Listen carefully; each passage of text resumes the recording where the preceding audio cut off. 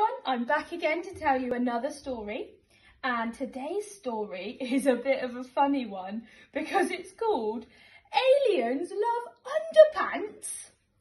Can you see them in their underpants? It's going to be a funny one, I think. Should we have a look? Oh my goodness, look at all those pants.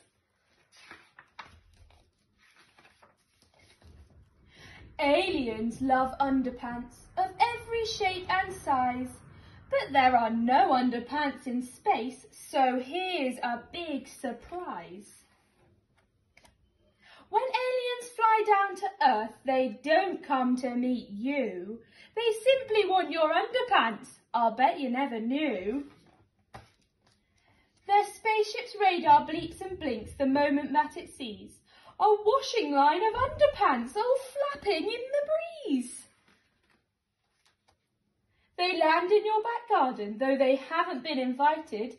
Ooh, underpants, they chant, and dance around delighted.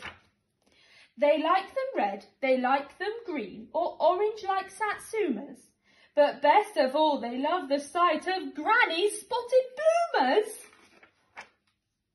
Mum's pink frilly knickers are a perfect place to hide, and Grandpa's woolly long johns make a super whizzy slide. In daring competitions held up by just one peg, they count how many aliens can squeeze inside each leg. They wear pants on their feet and pants on their heads and other silly places. They fly pants from their spaceships and hold upside-down pant races. Oh.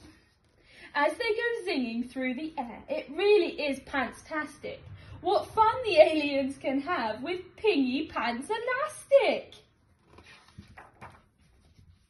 It's not your neighbour's naughty dog or next door's funny game. When underpants go missing, the aliens are to blame. But quick, Mum's coming out to fetch the washing in at last. Whee! Off the aliens all zoom. They're used to leaving fast.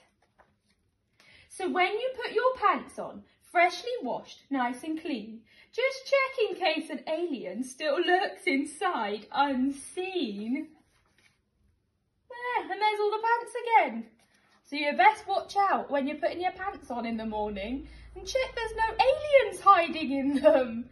That was a funny story, wasn't it? I hope you all enjoyed it. And if you have any other stories you want me or any of the others to read, just let us know and we'll do our best to read them for you. I hope you had a laugh at that one and we'll see you all soon. Bye everyone.